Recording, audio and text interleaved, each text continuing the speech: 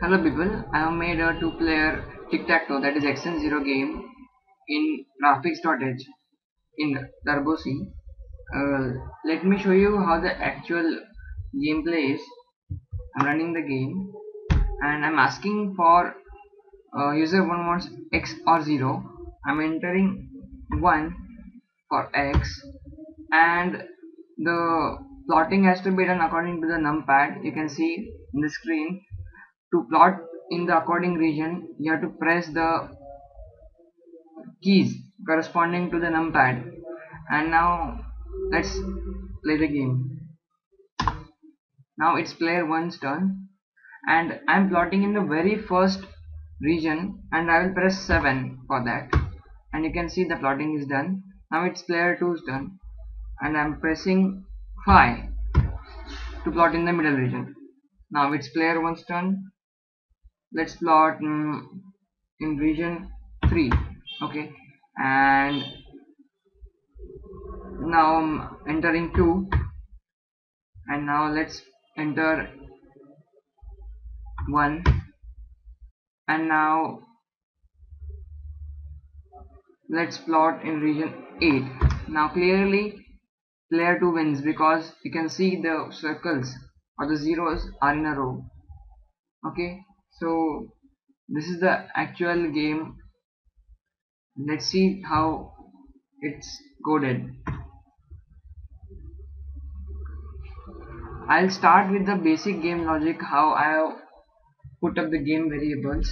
Initially I have declared an enumerator called shape for 0 and x, and like 0 corresponds to 0 and x corresponds to 1.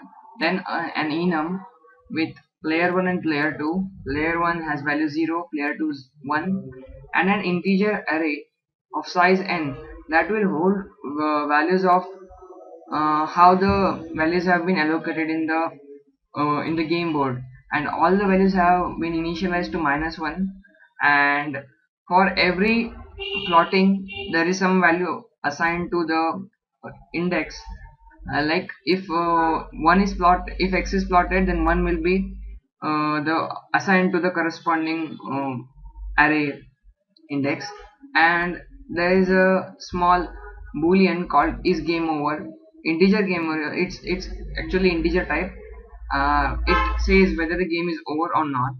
Then and the first turn will be of the player 1 and current mode is set to x, but we are asking for the user whether he wants to start with x or 0. Then we have a variable called user block choice that will hold the values of the region that we are going to plot. Like I have put 7 for the very first block, and then a game counter that will be incremented every time there is an assignment done or plotting is done, and this game counter will go up to 9 because there would be max to max 9 plotting, right? And these are the only two functions I used, plot board and plot shape.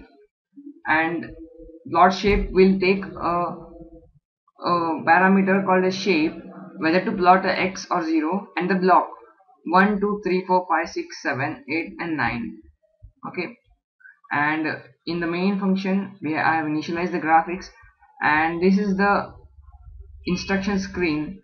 You can see first one I'm asking whether user wants to play with x or 0, and then I've assigned it to the current mode, and then these are the instructions that you have seen in the main screen.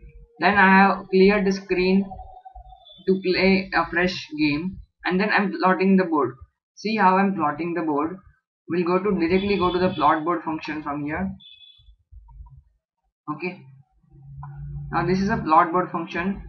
Initially I'm taking the values of max x and max y coordinates of the screen to these variables, and I'm plotting the 4 lines as you have seen initially for the board. Okay, and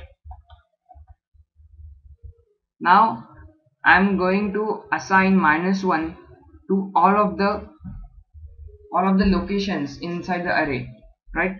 And this is a game loop. This is called as game loop. This loop will run for the time until the game is over. So let's see this game loop.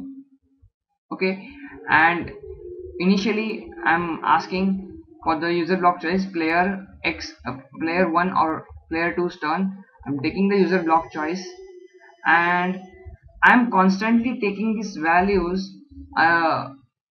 in a while loop, because it may happen that user will enter a wrong choice and repeat a block that has already been assigned. So unless the block which user has selected has a value -1, take the user block choice. Okay, and after that assign the board array with the index of the user block choice and the current mode. Like if it's X is plotted in region 7, then for then 6, and then board of 6 will hold the value of 1, and I'm incrementing the game counter. And this is the logic to check whether a player has won. Like if these are the winning conditions, these are the horizontal plotting conditions, these okay, you can see them in detail for X or Y. So if any of the player wins or they satisfy the condition, then the game over will be set to 1. That means the game is already over now, and the player whose turn it is wins. I have used turn +1 because player 1 is assigned the value 0 according to enumerator, right? And if the game is not, if the game counter is set to 9, that is 9 moves happen and the game is still not over, it is a tie, right? And after the user has selected a region, then I'm going to plot a shape. What to plot is the parameters, the current mode, that is X or 0, and the user block choice. Let's move to the plot shape function. The plot shape function is very simple, and this will take an argument shape S or block. It will set the color of the plotting shapes. That is, if it is X, then the plotting color will be set to red, else blue if it is a circle, or 0, right? And according to the switch conditions, if the block is 1, then two crossing lines will be plotted, else a circle will be plotted. Similarly, we can see there are 9 conditions. Okay, and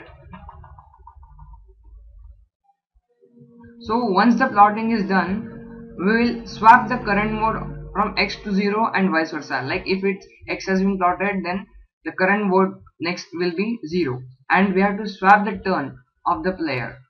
And this is a very simple logic. Instead of checking if current mode equal to X then 0 or 0 then 1, this is a very simple logic wherein the value will be just changed from 1 minus the current mode. Like if it is 0, it will be set to 1.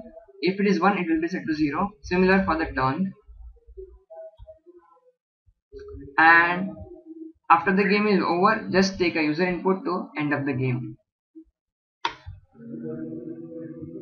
I will be putting a separate video on how to plot these lines, like how I have managed to plot the X and zeros on the screen in a separate video. Hope you like my game logic. Thank you.